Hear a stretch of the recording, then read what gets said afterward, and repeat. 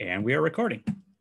So tonight, I am pleased to be speaking with Scary Lady Sarah, who I've known for a while. And this will be a great conversation because we've only talked here and there at events and stuff. So this will be great. So welcome, Sarah.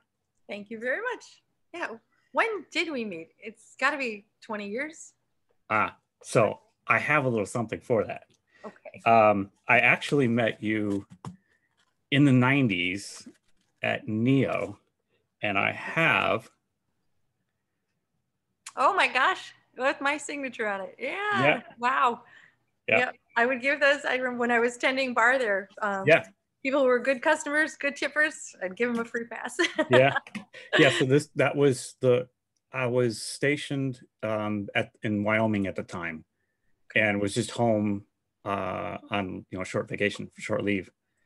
And one of our friends at their base in Wyoming was also from Chicago. And so when we all went to Chicago together, she brought us over to Neo.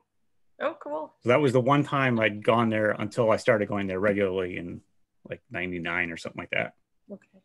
Yeah. I left there at the end of 96. Yeah. I think it was November 96, I believe. Okay. Yeah. Wow. So that helps me to know, because I couldn't 100% remember if it was on vacation when I went there or shortly after I moved back to Chicago. It might be shortly after, because we moved back to Chicago in August of 96. Mm-hmm. So anyway. Cool. A relic. Yeah. So you've used the name Scary Lady Sarah for obviously a long time. How did you come up with that name? So, gosh, like 1987, 88.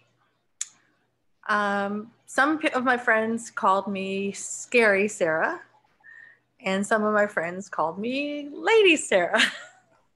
And I just basically combined them. I thought it was funny, and even though I was a much more serious goth back in my early 20s, I still had enough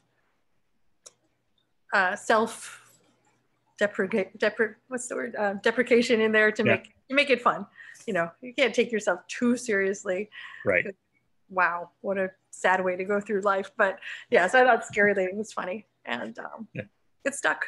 Yeah, definitely stuck.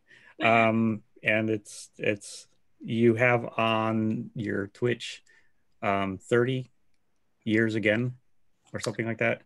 So Nocturna, I started DJing in clubs in 1988. I DJed a little bit of college radio before that, but in 1988. So on the 30th anniversary of Nocturna a few years ago, I had intended to publish our book of basically a little memento and anecdotes and quotes from patrons from all eras and photos and flyer reproductions, and calling it 30 years of nights. But now I didn't finish it. So now it's 30, it's going to be 33 years. I don't know. I might have to come up with a completely different title for the 33 and a third years. 33 and a third years, perhaps. Yeah. There you go. So it's really me just not kind of buckling down and doing the enormous amount of scanning that is ahead of me. I have collected, and I still get things sent to me sometimes that I don't have, flyers and memorabilia, and it's an enormous amount of stuff. Well, as long as you don't take as long as George R.R. Martin to get a book done. I don't know the story of this. Yeah, that's Lord of the Rings. People have been, or not Lord of the Rings. I should. Else? The HBO thing, and everybody right now is watching this and like typing in chat like, you moron, don't you know what this is? It's Is it oh my god, I'll come back to it. Okay. All right. I have, No worries. yeah, I've always had this problem. There's like sometimes just words I cannot think of. No problem. I do the Yeah, same. So it's like it's the show with Jon Snow, and the book is the that's Song of Ice and Fire, and Game of Thrones. Game of Thrones. Yes, thank Okay. you. Okay. Which I have not seen. I've Yeah, never even seen one episode of it, but I can't yeah, escape knowing what it is. Yeah. yeah. So anyway, he's famous for taking forever to get a book out. So the TV show had to actually go past his books. Oh, all right. So. Yeah, I won't take that long. But we can look forward to a book someday. Yes, yes, at least cool. one. There's the At least one. Nocturna history book. That's one thing, and then there's a whole another book of the insane stories of my life in the music and club industry that Yeah. I would love to get out there. Well, you know what you should look at doing is making it like a video series. We have an idea. We meaning William, my husband, William Faith, and I. Once we finish our album, is our band, the Bellwether Syndicate. Mm-hmm. It's way, way late, way later than we said it was going to be done. There's all kinds of issues that happen, but once that's finished, which will be fairly soon, then we actually want to start doing a video podcast. Okay. To tell all these stories. So yeah, your idea is our idea as well. Good. I've been suggesting that to DJs because I mean, everybody can own the same music.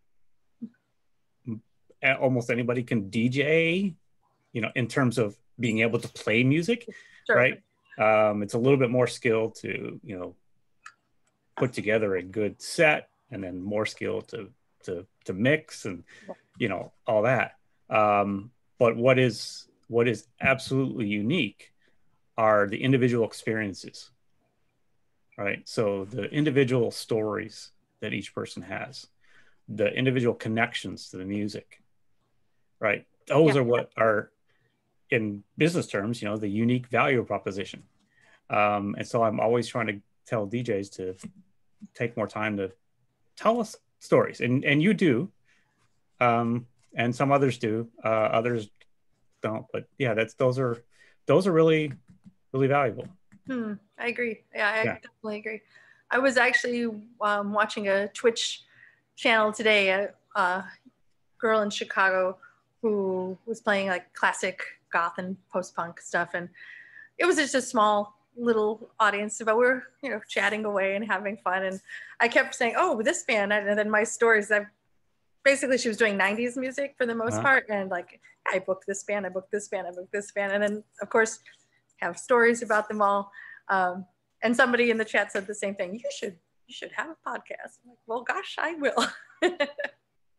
Well, I can share with you, I had the beginning of this year, I attended a conference that had some workshops, and one of the workshops was about how to basically package a series. So if you wanted to create a podcast, there's a good way to do it, and then there's a bad way to do it. So I can talk to you about that later. But yeah, it was really interesting. So anyway, so I've already skipped over my opening question, so we'll go back to it, which was, what does music mean to you? Music has been, I don't have a concise answer for this really, but it has been the thing that I honestly, and all the things, so did you hear that beep? My laundry's done. That it's been what brought me through kept me alive. When I was a teenager, I was very depressed, and I don't think clinically, it was, you know, situationally, but I was, and finding music and then the things that accompanied it, the subculture around the music that I was interested in, definitely gave me a sense of purpose and belonging and direction. and fun. And I haven't been that depressed teenager for a long time, but but the music has always remained. You know, the styles and genres have evolved and changed over time, but it's just the best thing ever. Music is pretty much everything about my life. Every single aspect that has shaped my life is somehow connected to music. From all my relationships, I'd say 99% of my friendships in my entire life have been because of going to, meeting someone in a club because I went there because of the music, or they went to there because of the music, or concerts or whatnot. It gives, now I still consider myself a new musician, even though our band has been going for 10 years, but I've always been, as a DJ, I consider myself more of a patron of the art. Now I'm also the artist, at least to some degree. I don't give myself that much credit because William is really like the amazing maestro that he is he can pick up anything and play it. I'm still struggling with guitar, but now it's neat that it's opened up this whole other side of it to me as well. So it's not just that I'm consuming the music and experiencing it. I'm involved in the creative process too, and so that's a whole new cool side of interest in my life. How does that differ from DJing? Oh my gosh, completely. Though I will say, because I've been a DJ for so long, I also look at the music that we create and that I think about creating with a little bit of that DJ mindset as well. So I don't want to make music that's just stuff that I'm gonna, I would hear in a club, in a goth club or indie club or whatever. But there is definitely an aspect of that that's important too. If we want to get it, if we want people to listen to it and want to play it, right, and just share it. It's interesting with this Twitch era, since the coronavirus, you hear a lot of music that you may not hear in clubs so often because it wouldn't be considered dance music, right, per se, even like goth stuff. So some of the things that you hear, it's people are appreciating the music more than just the danceability of it. Yeah. But boy, I've always, because music's always been so important to me, the most important thing really. I've always had an admiration for musicians, but now that I know how hard it is to play an instrument, wow, do I admire people who just do it like, it looks like effortless. Yeah, it's amazing.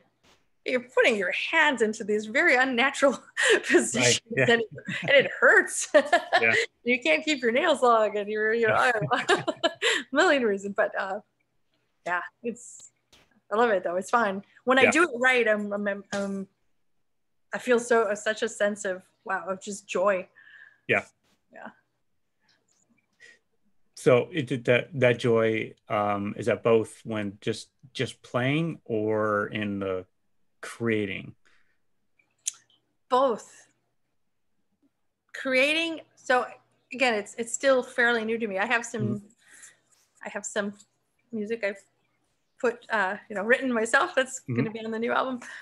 Some lyrics and things, but it's a learning process. It didn't come naturally to me at all. I think William disagrees with me, but I think there's some people who are kind of born natural musicians. Maybe they can't play the thing until they learn it, obviously, but there's just an aptitude there that's right on.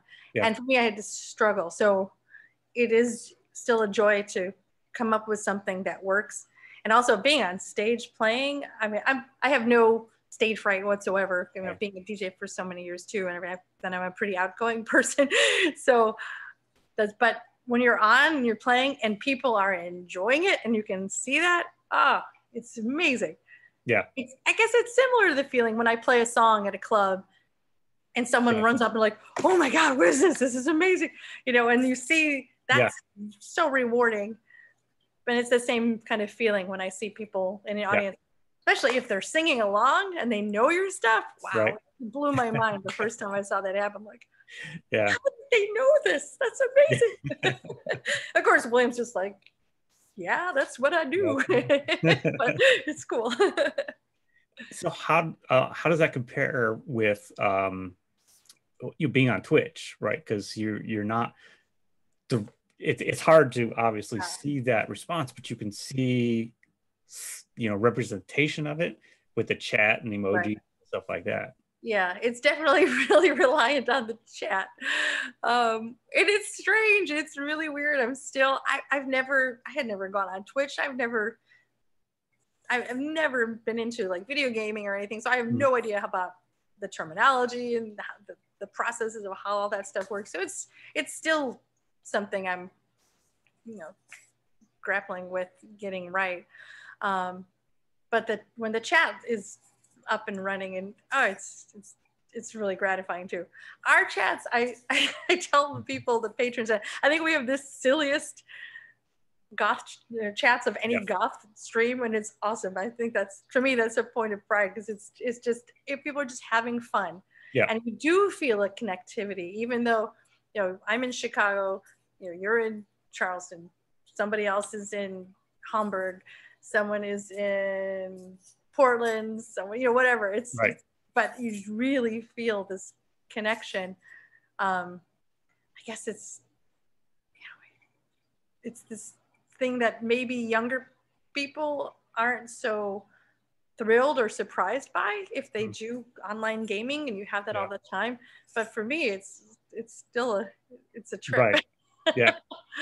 And of course, sometimes it's reflected in the tips people leave, which is very appreciated, because DJing was my only job. Right. It was a job that I love and I did have done for many years. But since the Rona, it's I've had to pivot entirely to. So I realized I don't have a whole lot of other skills.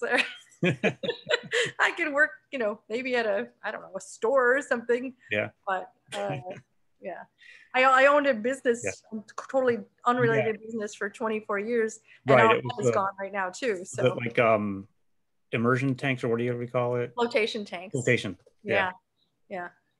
So it's like, so I've been my own boss for since from my whole adult life, and both of the industries are either gone at the moment or completely different. So well, I'm always trying to remind people that the DJs aren't there just doing it for fun, right? Which some of them are, but some of us some definitely not. Some definitely rely on that as an income, and that's why I got into pushing hype trains, and then I got addicted to it.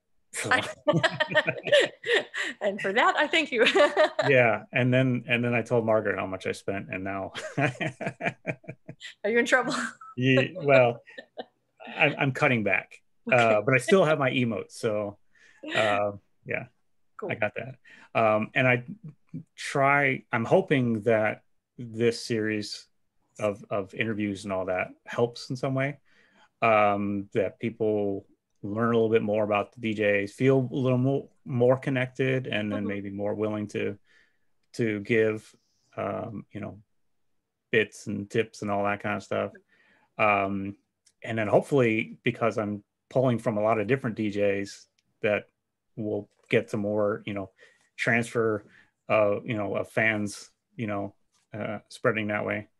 I don't expect to have a huge impact from that, but any little bit helps. It does. I sincerely appreciate it. Just speaking for myself, I'm sure other DJs feel the same way. It's been mind-blowing to say the least. I just think, goodness, that we have this platform to use during this time. I don't know if there were that many nightclub DJs during the Spanish flu, the last major world pandemic, but if there was, it'd have been fucked. Well, I mean, even 10 years ago, this wouldn't have been possible. Sure. Right. Mm-hmm. Like after 9/11 and people were staying indoors, right? There wasn't the online thing for people to go and enjoy music.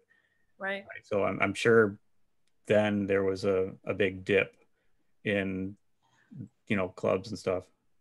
It's funny that you mentioned 9/11 because in all the years of Nocturna, there was only one night where I had to cancel.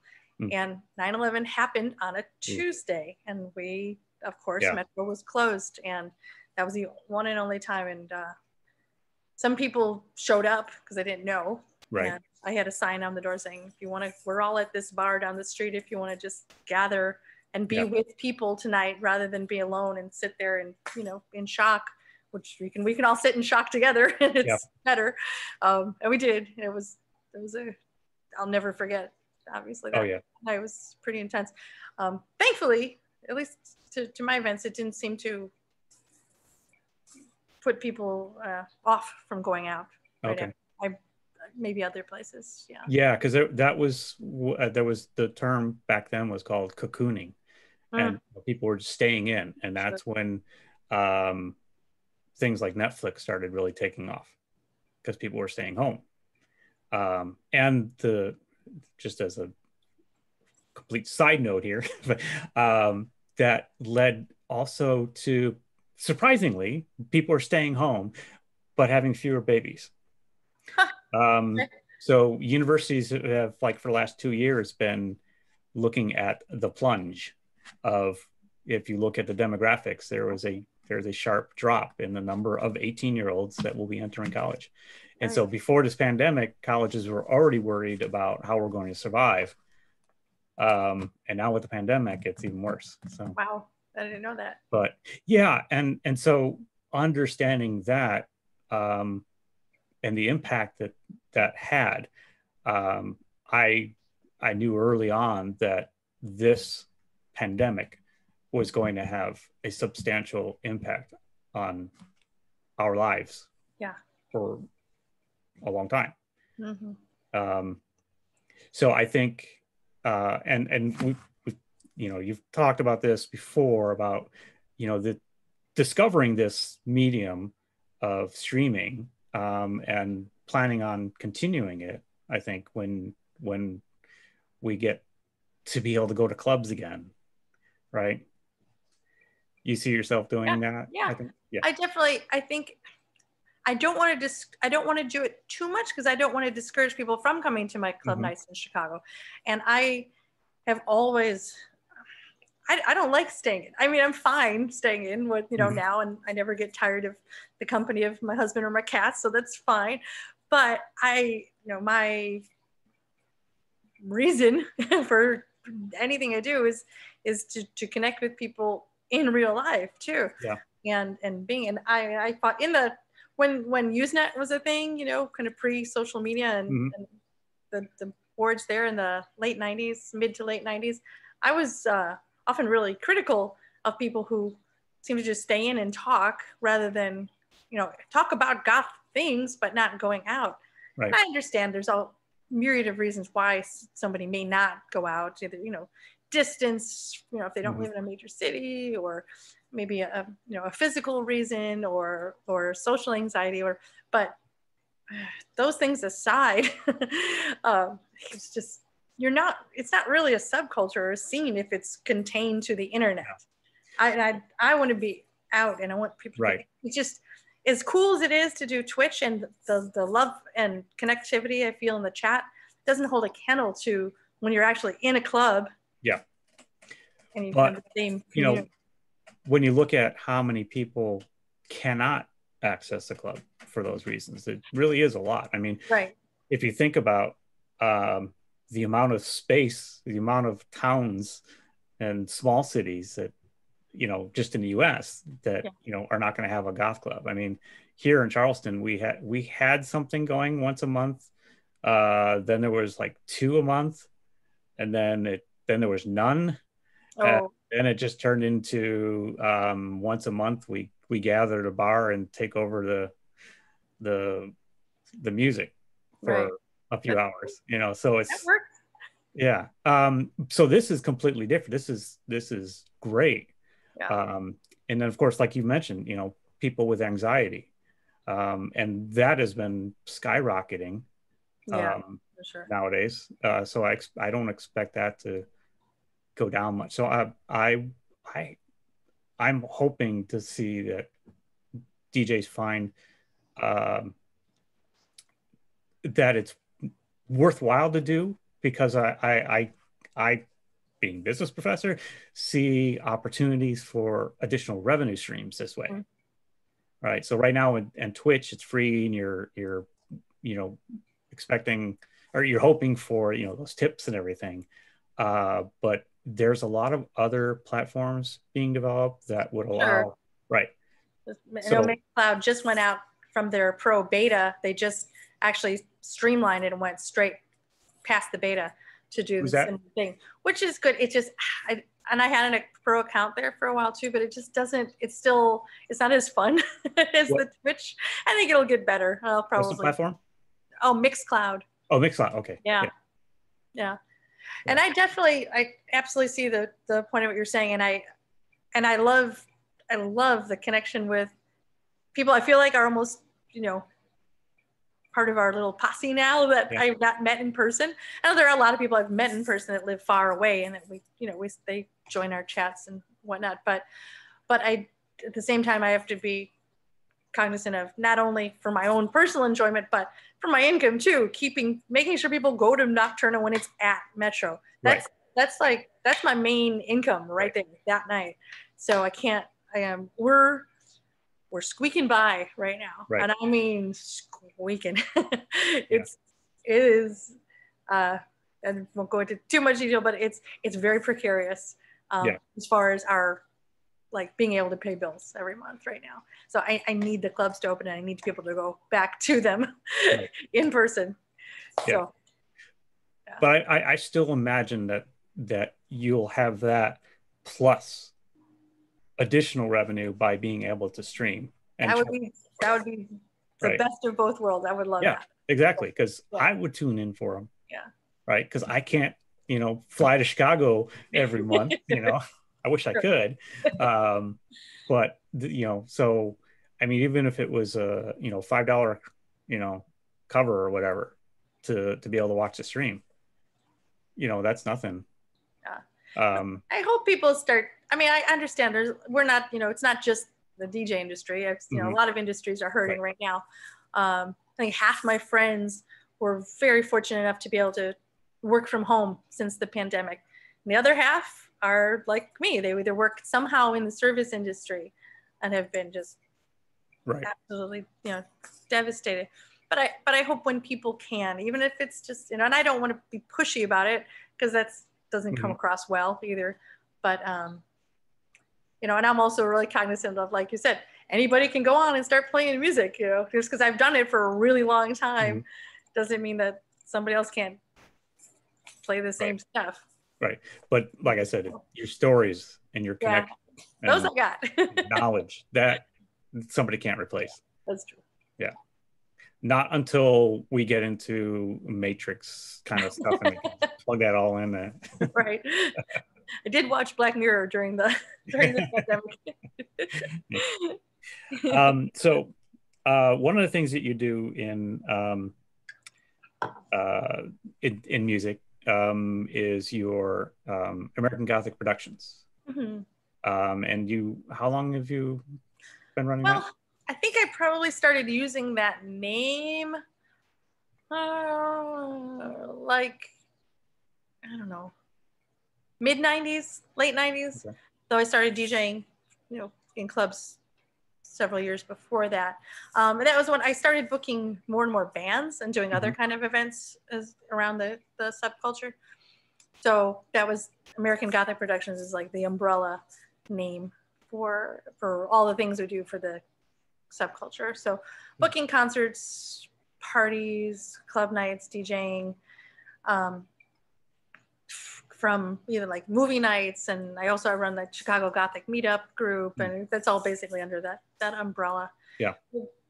Even things like we do a goth yard sale once a year and stuff. I mean, just it's huge too. Like hundreds of people come by. It's amazing. It's so fun.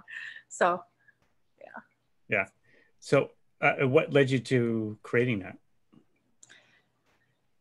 Just rather than to keep saying, I think, Scary Lady Sarah this, Scary Lady Sarah that. And this way, if I had other people working, with me at an event that I was doing or another type of event. And also, gosh, I guess part of this too was I was running club nights. I was creating them and kind of producing them. This is going back a long time now, that were not necessarily the ones I was DJing too. Like I used to do a monthly fetish night called Whiplash. And that was, when was that?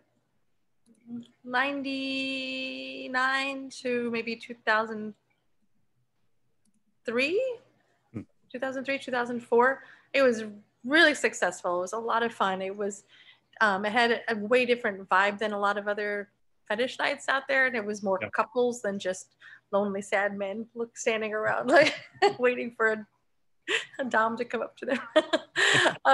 I've seen that happen. It goes, oh God. But, and since that wasn't me, exactly, but it was my creation and I was the hostess. So I was just there making things. American Gothic Productions was a good kind of umbrella term and lump everything together. So people kind of knew it was me, but it wasn't just like, oh, another goth night, Okay. Yeah. Makes sense. Okay. But I want to go back a little bit even further. Obviously you're very connected with goth, but you didn't start with goth. No. I've heard you say you were into punk for a long time. Yeah, when I was a teenager, even younger, really. I think I went to my first punk show when I was 12, so like 1980. Yeah. Well, remember who it was?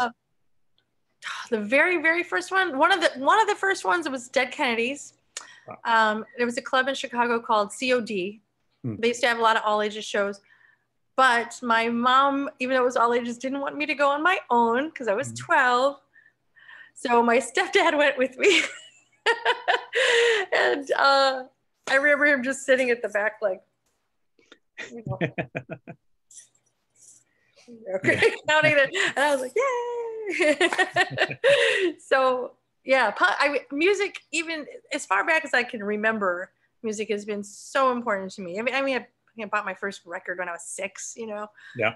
I still have, it's a 45 of, so embarrassing. It's Jackson 5, Rockin' Robin. Yeah. My first album was Stevie Wonder, Inner Visions, and I still love that album, start to finish now. But I found punk when I was about 12, because I found the left-hand side of the dial, really. I found all the radio stations to the far left in the 80s, so all the college stations, which absolutely was formative for me. That if I hadn't, I don't know what I'd be. I probably wouldn't be interviewing me because I would not be into music like I am. So finding those stations that played punk and then hardcore, punk earlier and then kind of hardcore in the mid 80s blew my mind. I was a depressed and angry kid, and that was the outlet that I didn't know I was looking for, but I definitely was. And the scene in Chicago back then, it was pretty small for a big city like Chicago, minuscule compared to like the hardcore scene in LA, for example. But so all the younger kids, all the under 18s, most of us knew each other at least by sight and had places that we hung out outside of gigs. And I went to, honest to God, I'm not exaggerating, from the age of like 14 through the age of, say it's 1981 or 2 to 1987. I don't think there was nary a week when I didn't go to at least one punk show. Okay. It was everything to me. My allowance went 100% to punk music, to gigs, and to records. Yeah. And that's why I'm going to do a punk stream. Yes. As we'll hear in a little bit. Okay.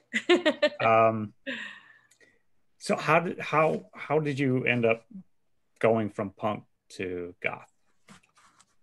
So the angry energy that I had when I was really young, when I was a kid, a lot of it kind of started to dissipate, and I, kind of worked on myself and the issues that I was experiencing, and I had that outlet.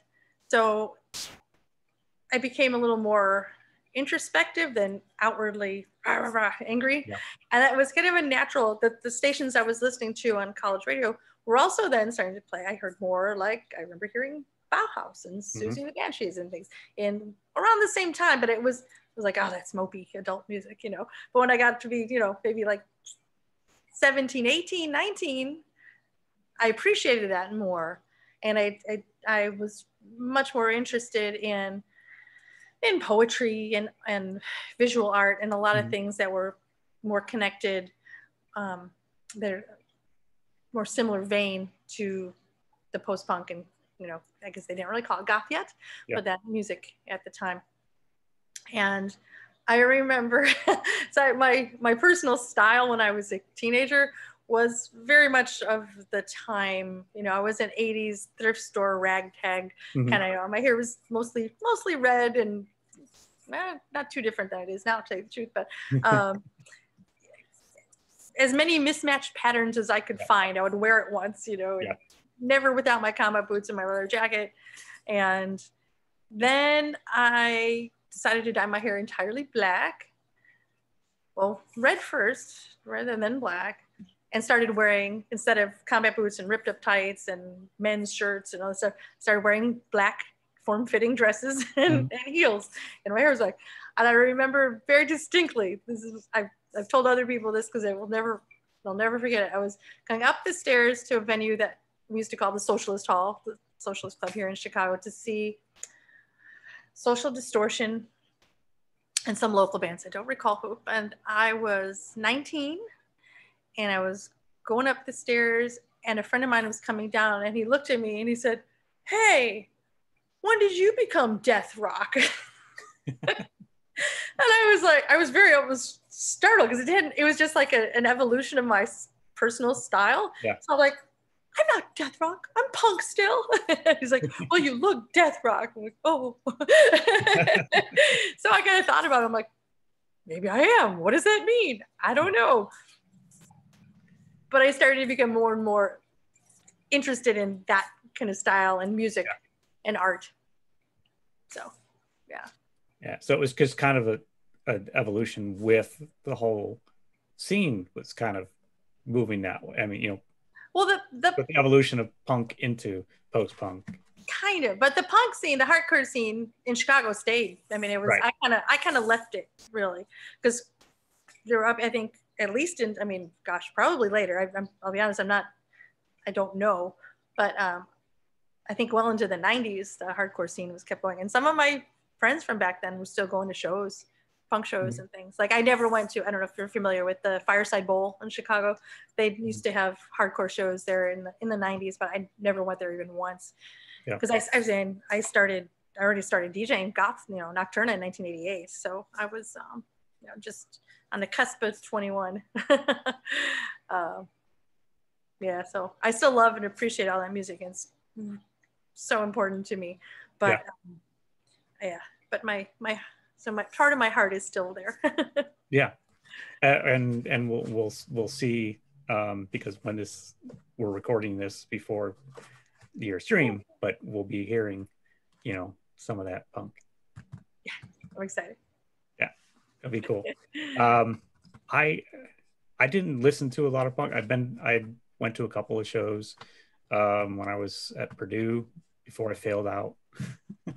I saw a bunch of small bands I don't even remember. It was like in basically a tiny like storefront, literally, that was just empty. They used for shows.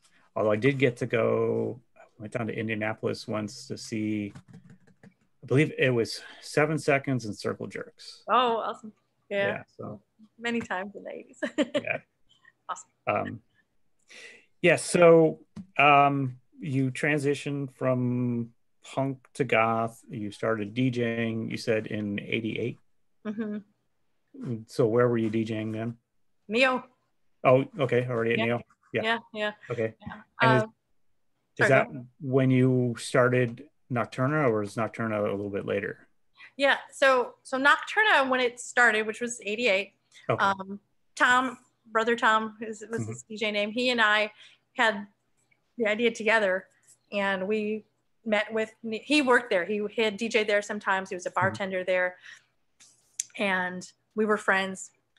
And we had a meeting with the management and the owners and pitched them this idea, and they were like, "Yeah, sure." So that started, and then at that time I was the hostess. So I was not DJing at the very, very, very start, really soon afterwards though, and it was Tom. But I would do random nights there. Like I did a night called Scary Lady Sarah's Mixed Bag when it was really kind of anything and everything. That was a lot of fun. I think once I felt a little more comfortable. So God, I don't remember exactly when. I unfortunately don't have the notebooks anymore that I had, but several months in, then I started to DJ as well. And then I worked at Neo first as a barback, then a bartender, cocktail waitress for a little while. I did pretty much everything there. I DJ'd, cocktail waitress, bartended, barback, worked the coat check a few times.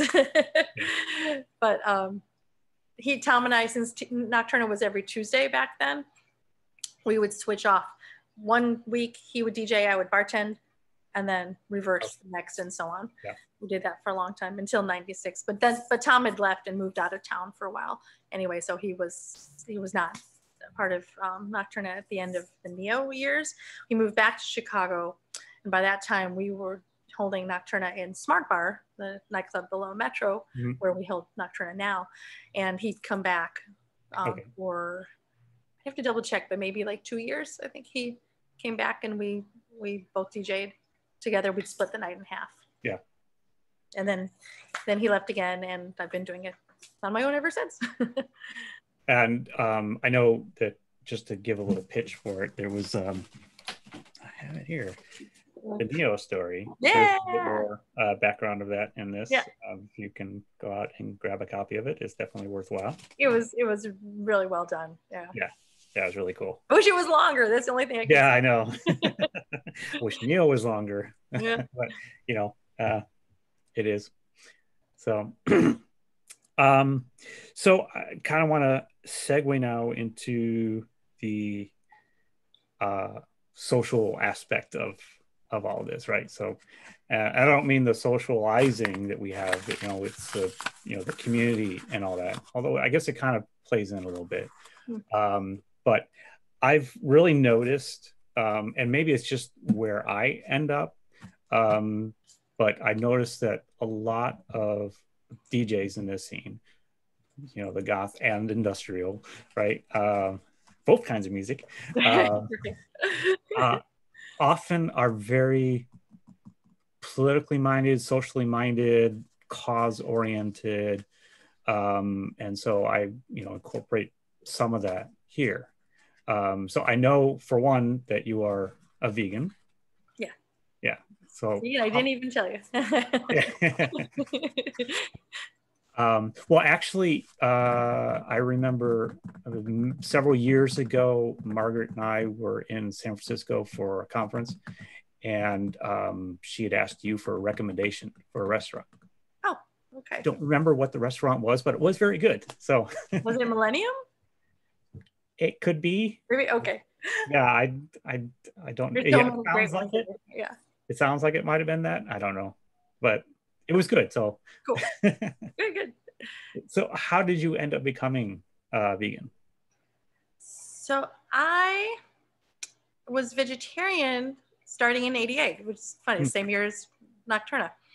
I had a sense, even from a young age, that animals were treated completely unfairly and cruelly. And I grew up eating meat, and I wish it wasn't the case, but it was. Yep. But I had that little thing in my head, like this doesn't seem really right or just.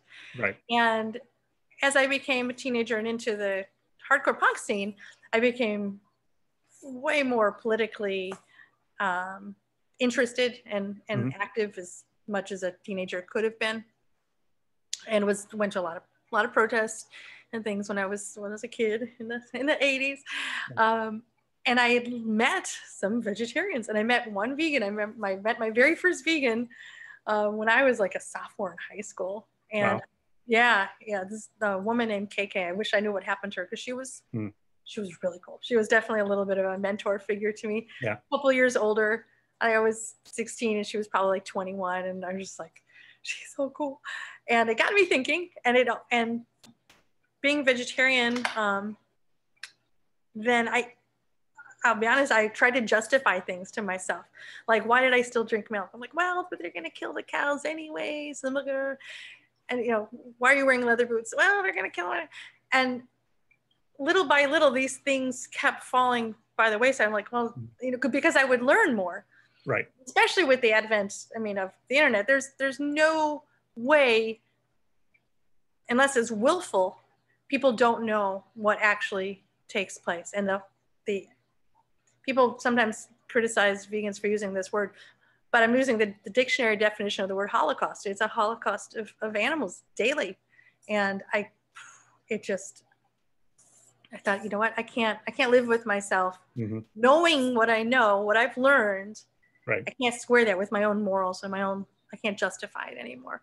So I cut out things as time went on. Like, I remember I stopped eating dairy cheese first, and that was because I learned what rennet was. Rennet is an ingredient that is in almost all dairy cheese, and it's a hardening agent. But what it is, it comes from the stomach, the digestive enzymes of slaughtered animals. And I thought, first I was like, well, dairy cows are treated fine. Well, and then I learned this. I'm like, whoa, okay, so that's not actually even technically vegetarian. So I cut out dairy cheese. And once I cut out cheese, that was like a quick track to like, well, if we're not eating cheese, I don't need to eat butter. I don't need to eat, gelatin's so disgusting anyway. When it's like, oh, it comes from boiled bones. That's disgusting. So yeah, and May 1st, 1999 is when I officially was like, that's it. I got rid of the leather and things that I wore. I thought, you know what? Even though this product already exists, this thing, it's someone's skin.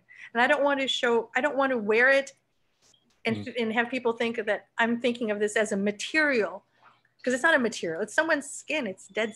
It's someone who got, someone innocent was killed. And so yeah, May 1st, 1999, best decision I ever made in my entire life. Yeah. Never look back. Yeah, vegan for life. Yeah, I've been vegetarian since I've always said it was like January 1990, but then I found the article that really convinced me to become vegetarian from Spin Magazine. I believe came out in 1991. So it was around then that I went vegetarian, but I never went fully vegan. Yet? Yeah.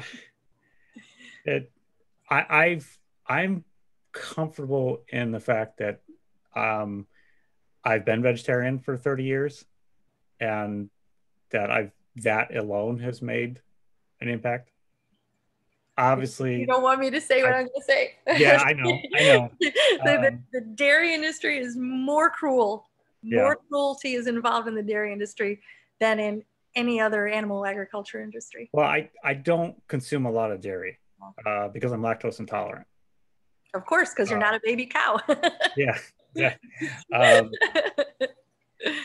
But there's just some things like pizza.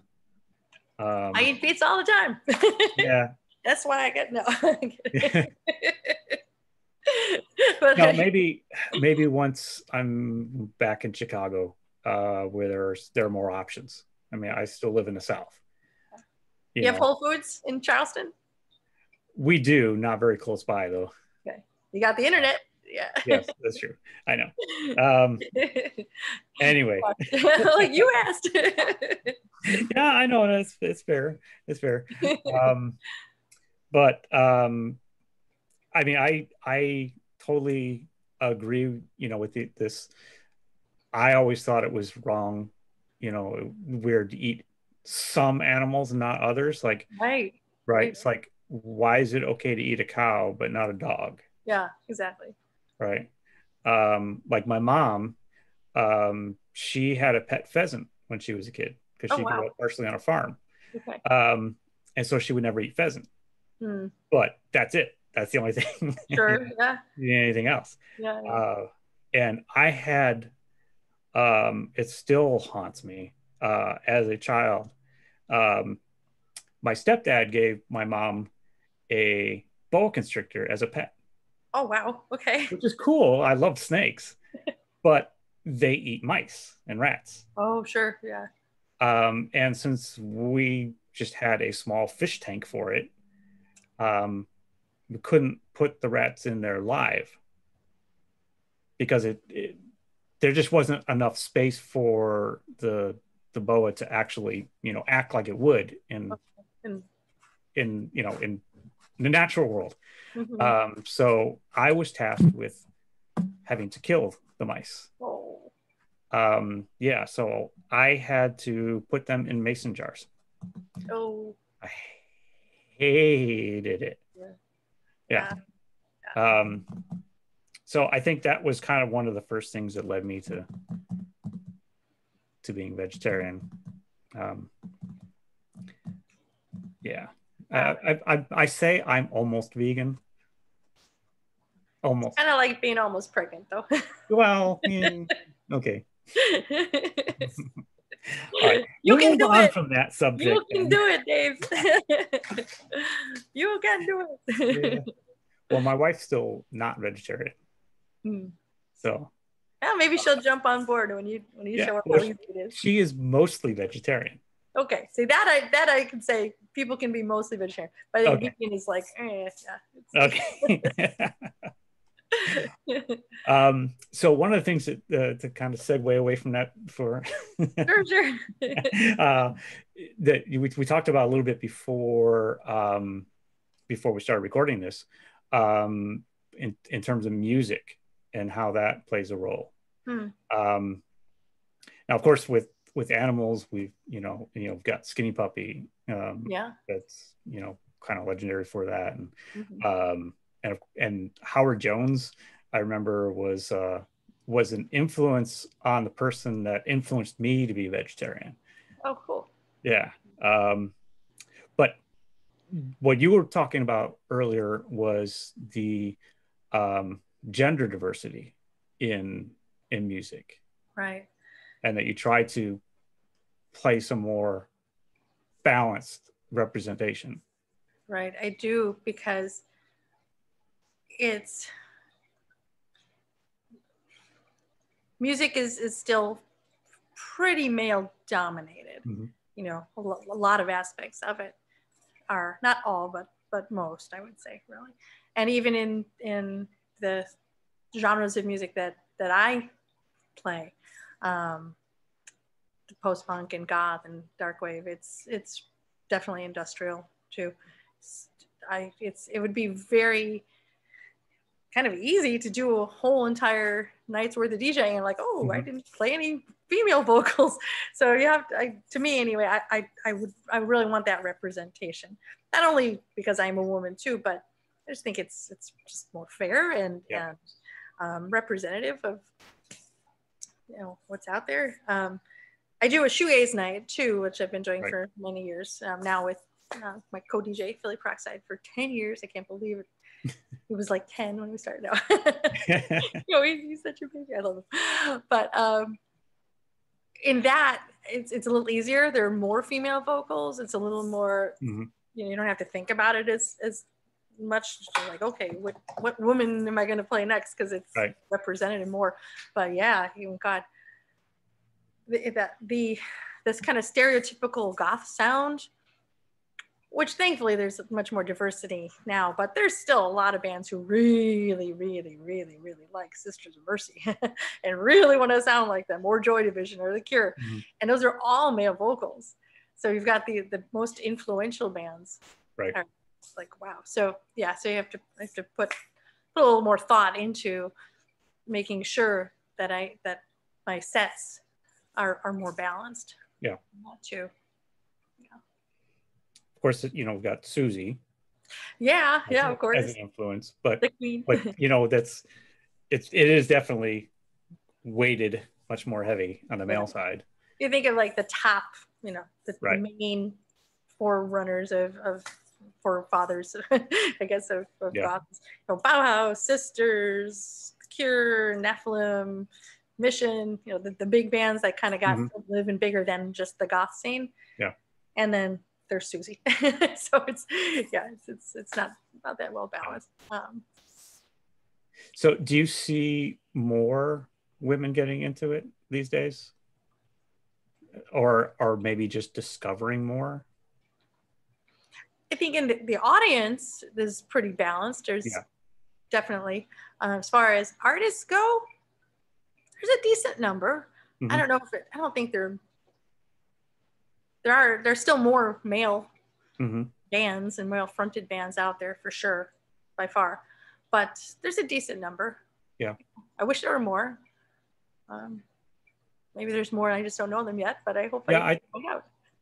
I mean, I haven't taken a survey or anything, but it seems that it's growing. It's certainly not balanced, but I think there's overall just generally more representation across the board, not just, you know, in gender, but in, you know, all kinds of things. So that's a good thing. And going back to, you know, Twitch and being able to, you know, play stuff that's not necessarily, you know, for the dance floor, right? Because you're not that's not necessarily the goal, is, you know, keeping the dance floor going, right? So you can bring in more new stuff for people to check out and expose people to definitely female-led bands and even, you know, trans women or, you know, people of color and all that kind of stuff. There's a lot out there. Just gotta, it's hard to find, but once you start, it kind of steamrolls a little bit, I think. Right. So. I it's nice to see, and I mean, I'm only seeing it really because of, you know, the internet, I suppose, and now, but more and more representation of like African Americans in the goth scene. I mean, it's definitely been dominated by white faces, but and in certain cities maybe less so. Others in Chicago, we've always had a pretty decent Latino patronage at Nocturna. But band wise, I'd be totally, I think it would be cool to see more people of color making music. Americans, I would say, because there's loads and loads. Oh God, there's so many bands that are like from South America and Mexico, and it's amazing. Yeah, there's definitely a lot of music coming from around the world. Yeah. I was amazed that like Russia's post-punk scene is like, wow, this seems apparently huge. All the new bands coming out. Wow. I even know a couple I played last night, an Indonesian post-punk band, you know. It's awesome. Yeah, like there's I guess they're more industrial. Hatari, I think. Is their name. Icelandic, right? And they do a song with I can't remember the exact name, but he's Middle Eastern. It's really, let me see, I have it written down, I know. Or maybe I don't. No, I don't have it. Anyway, I'll think of it later and type it in chat. But yeah, I get that song stuck in my head all the time, even though I have no idea what they're saying. It's just really cool. You've got this extremely aggressive Icelandic singer. It kind of reminds me a little bit of Osiko. Okay. And then you've got this Middle Eastern person. I'd have to look to see where he's from. But then singing very differently, right? But the way that meshes together is just so cool. So that's something to check out anyway. Is wish I could think of it. But anyway, yeah, there's a lot of great music out there. I discover a lot from just a variety of DJs. I would recommend MP3J Sark. He intentionally plays a diversity of music. So I've discovered, and he mentioned it and played it later on, a band called Backwash. Okay. It's Back X Wash, and it's described by the singer as dark wave hardcore hip hop. Wow. Okay. Yeah. So she is a Black trans singer doing sampling metal, rapping, and singing about like occult stuff. Oh wow. Okay. It is. It definitely sounds unique. It's awesome. It just check it out. Cool. Will. I'm sure some of it will definitely fit. Actually, some of them might fit in the punk night, but I don't know. Maybe not. I mean, it depends on how widely you define punk. Wow. For this stream, I'm doing the punk of my youth. Okay. So I'm actually playing like stuff that I have on record on full vinyl, but I don't have turntables, so I'm playing the digital versions of them. But yeah, so kind of a little more narrow parameters for this, but that sounds really interesting. Yeah, so definitely there's more out there. That's why I'm saying I think there is definitely growing diversity, and I think just keep looking, and you're going to find more for sure. And that's great. It's I think anything that the DJs can do to normalize diverse representation is good. Oh, absolutely. Yeah. Because that's kind of we do something that we're trying to do where I teach. In business, I teach entrepreneurship. Entrepreneur is extremely white male biased, right? And when you think the word entrepreneur, it's usually a white man that lives out in the West Coast that comes to mind. And so we're trying to change that. I'm trying to change the whole perception of what entrepreneurship is in general. I don't know that I'll be able to change the world on that, but I can change a few minds. And so I've been trying to convince DJs that they're entrepreneurs, but they at least act entrepreneurially. Because what a lot of people describe of what they do or how they got to where they were was by trying little experiments, having a night here and there, trying different things, seeing what works. What worked, they stick with it and build from there. And that is the lean startup movement. Sure. And the reason why I think it's valuable for DJs to think of themselves as entrepreneurs is that there are a lot of resources for entrepreneurs, whereas there aren't a whole lot out there for people in the service industry. Right.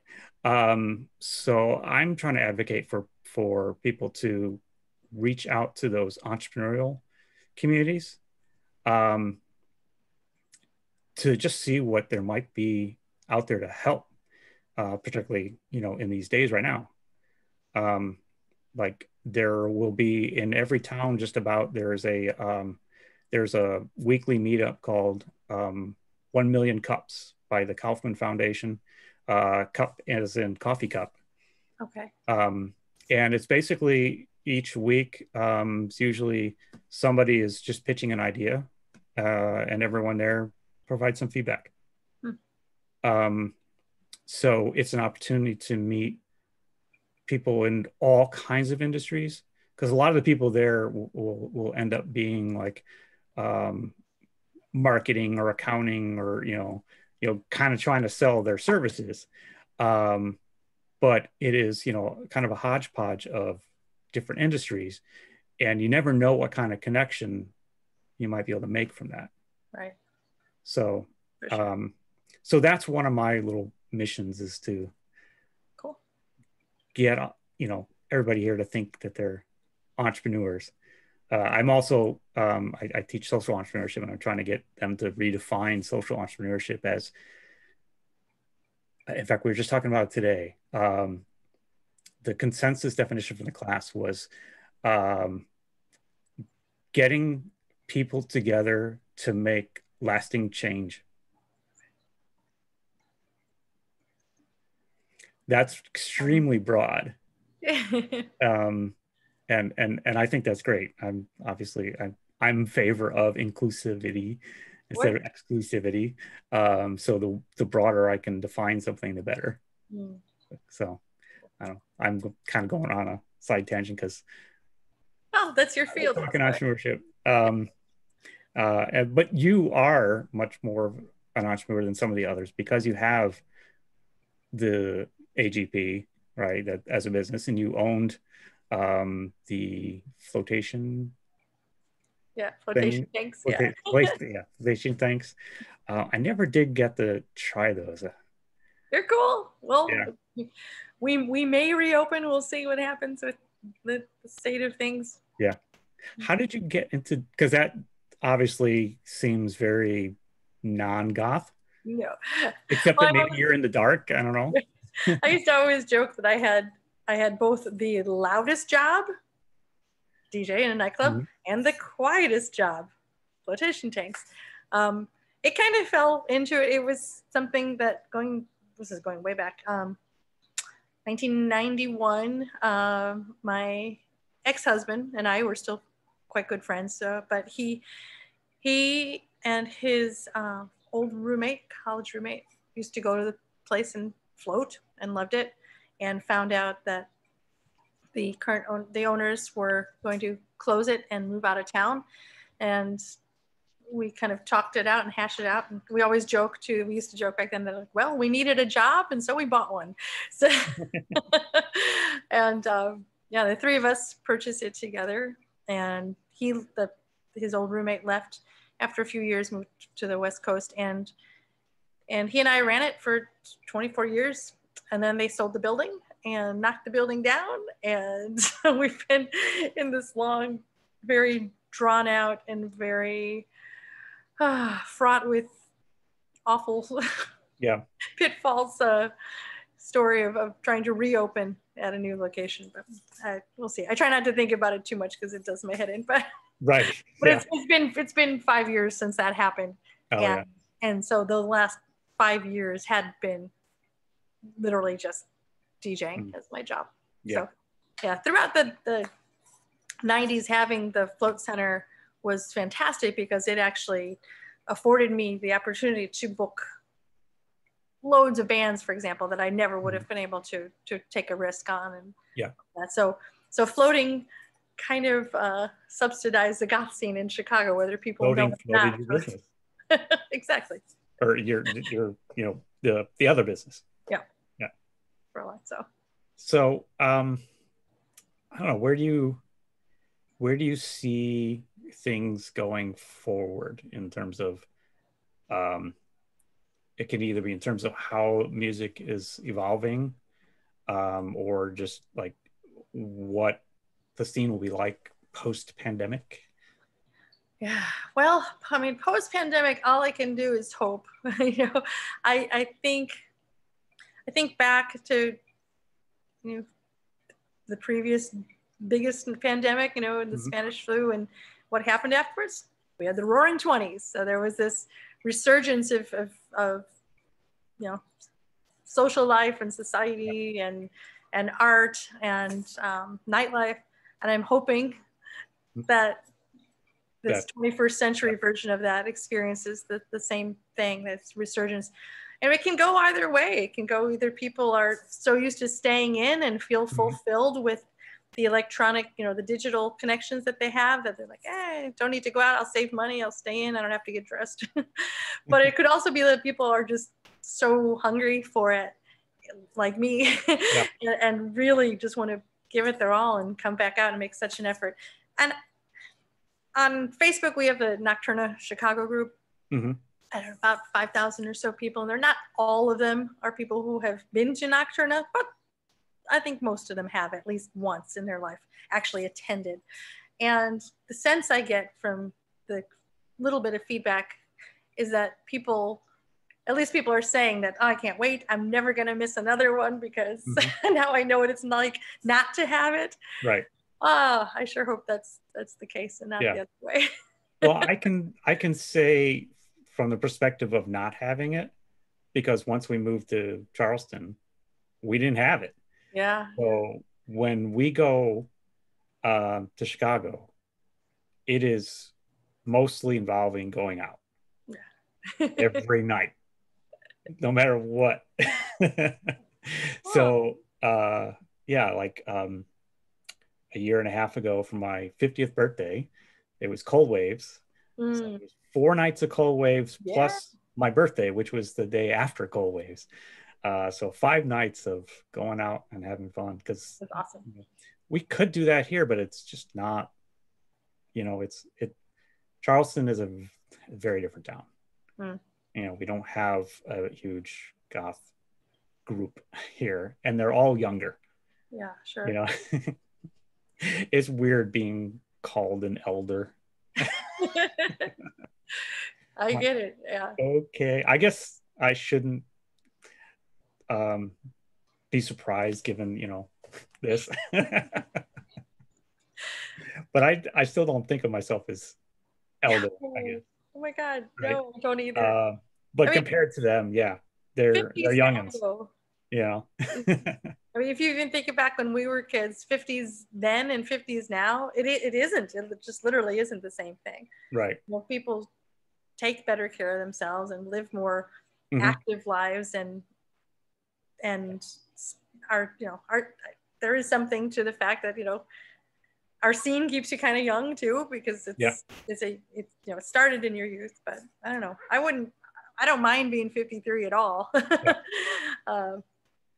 It kind of surprises me once in a while when someone's like, "Oh, my mom's your age." I'm like, "Wait, what?" But I'm like, "Of course there." But it's I don't think like that until or when you get the AARP. Oh my God! Yeah, I was like, really? Well, I called my birthday celebration my first half century. Yes, absolutely. Because there's no reason why you can't leave another 50 years. Yeah, absolutely. So that's the way I approached it. It's midlife. Yeah.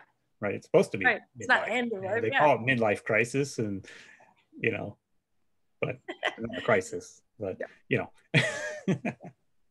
anyway, I see like both. I see people definitely returning, but I also see people, having gotten comfortable with this and continuing that. And it can be both, right? People can do both, right? You can go to the club, and then the next night you're watching a club in Germany. Right. So I think, well, for one, I think we've been spoiled this last year with the access to music from around the world. It's an embarrassment of riches with all the DJs. It makes it so hard to pick like who to watch on a night. I always feel bad about not watching somebody. Sure. It's like, I kind of want to like open up like 10 tabs and just leave the volume at just, because apparently you have to have the volume on to count as a viewer. So if you can get that slider just at the 0.01 level, then it's you're listening, but getting them the credit but yeah, it's tough. And so I imagine there's going to be a lot of people that are, going to be wanting that, and you can't do Nocturna 7 days a week, No, right? You not can't 7 do days. shows, all that often. And in one part, it's because there are going to be fewer venues, Yeah. right? So there's going to be more competition Yeah. for using that space.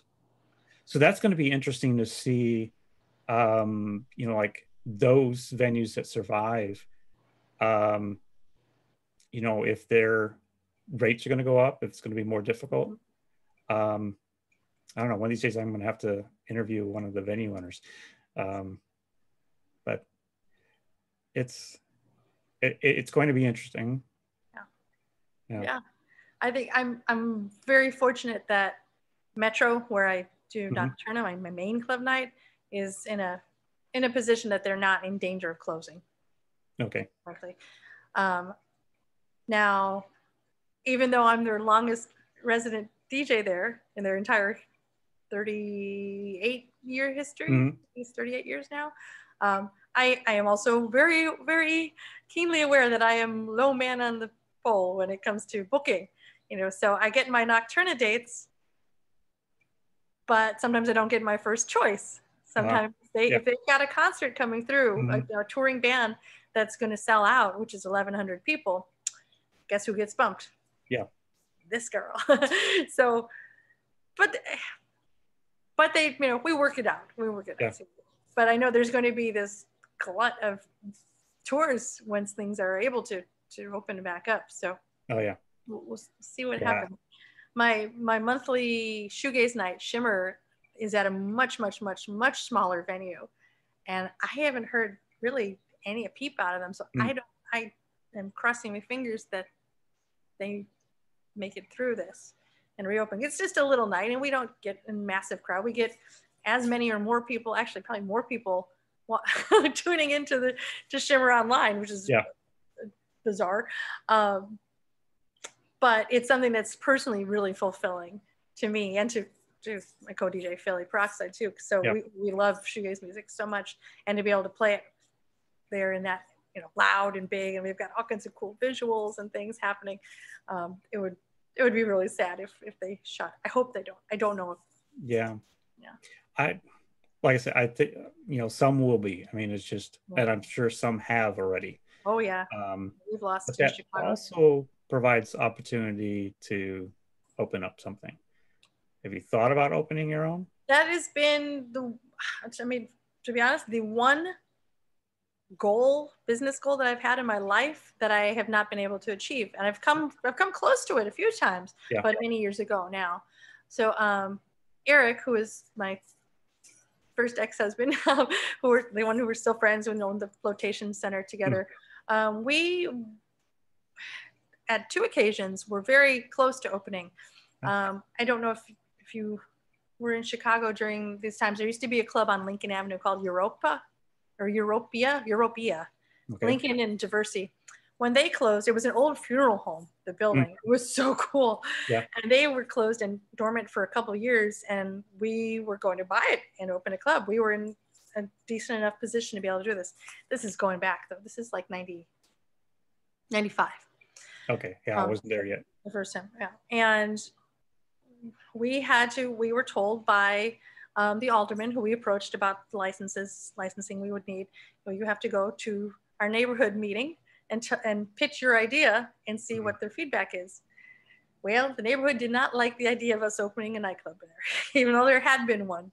Yeah. And basically told us in no uncertain terms, if you try to go this, we will complain enough, make enough noise to the alderman that he will not grant you this license. And go ahead and try, but this is what's going to happen.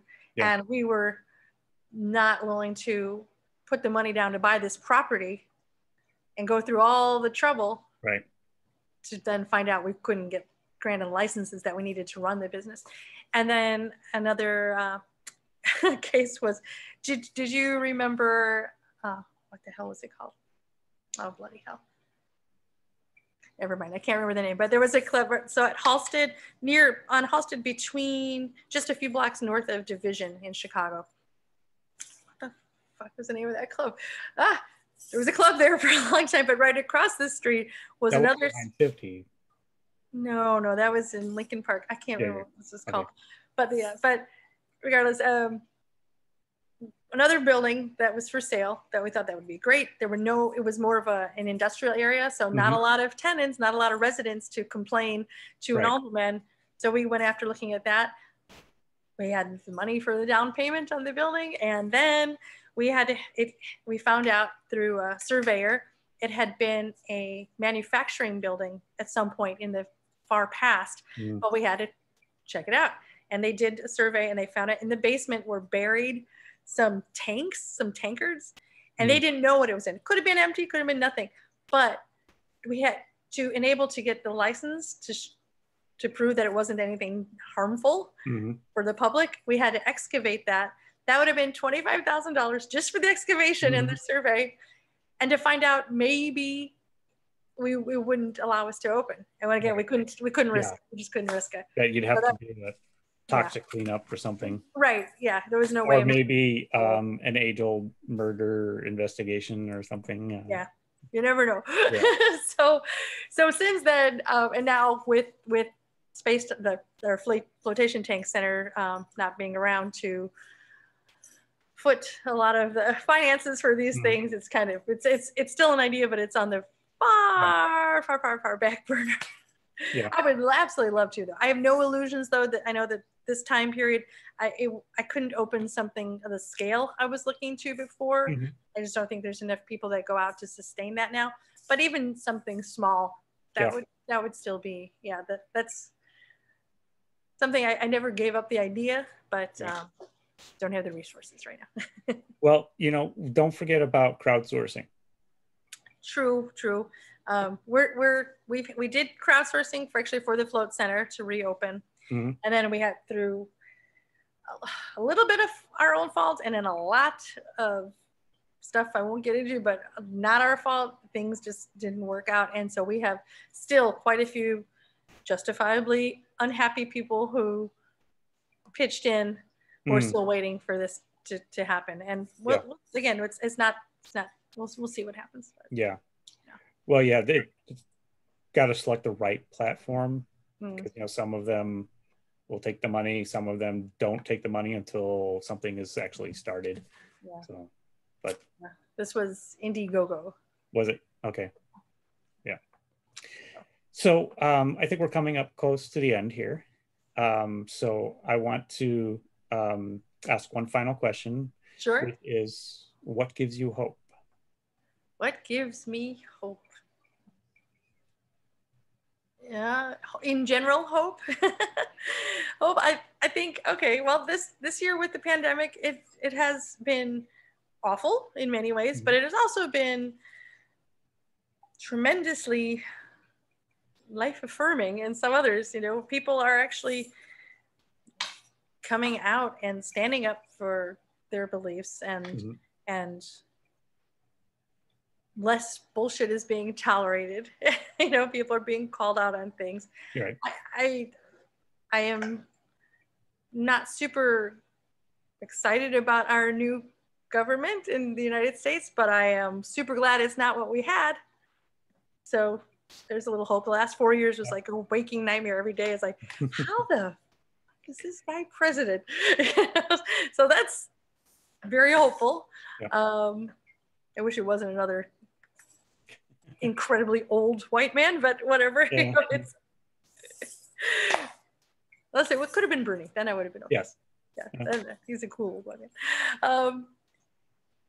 Yeah, and as part like some of my personal causes and cares, I'm very, very excited and happy about the spread of veganism and the awareness of animal cruelty, and how people are just, vegan, I used to be able to have to explain to a person what vegan meant. Now everybody knows what vegan means, Yeah. So it's awesome. Music wise, the immense exposure and outreach that bands can have without a label is amazing. You know, with Bandcamp, for example, or just the internet in general, it's great. So bands that may not have, that deserve to and may not have had an audience before now can. That's really great. So yeah, there's good stuff. I'm hopeful. Yeah. I'm kind of an eternal optimist anyway. So well, that's good. That's good. That's very goth of me, right? Well, I guess that's a kind of question we can talk about at some other point is, you know, what I was watching another stream talking about what is goth. And I think they would say that being an optimist is goth. Yeah. Oh yeah. It's just that cliche of we're just like, whoa. Everything's doomed. But for now, we're going to go punk. When we finish this here in a minute, and we will raid your channel and hear some classics from years ago that influenced you. And I'm looking forward to it because I didn't listen to a lot, and you know, kind of wish I had heard more. So I'm interested to be educated about more more punk. Thank you for taking the time to speak with me. Oh, thank you. I appreciate it so much. And thank you for being the hype train conductor so many times too. It's awesome. All right. Thanks. All right.